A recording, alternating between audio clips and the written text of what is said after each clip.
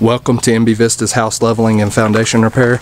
We're on a mobile home foundation, so this one's a double wide trailer here that we're leveling. So what we do is we start off by finding the high point, and then we get everything else level with that high point using a water leveler. So, and sometimes we'll use a laser, but a lot of times we'll just use a water leveler, such as this. We'll set the the water leveler up, go around the house, find the high point, and then we get everything else level with that high point.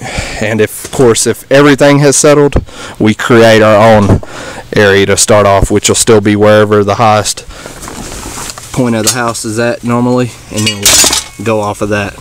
So anyway, we also go through and straighten up and replace any damaged blocks as needed.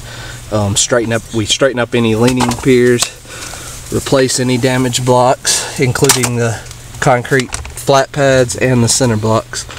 So we start in one area and then we work our way around the house. And sometimes we may have to go through the house several times to get it level like we want it. So anyway, there you have it.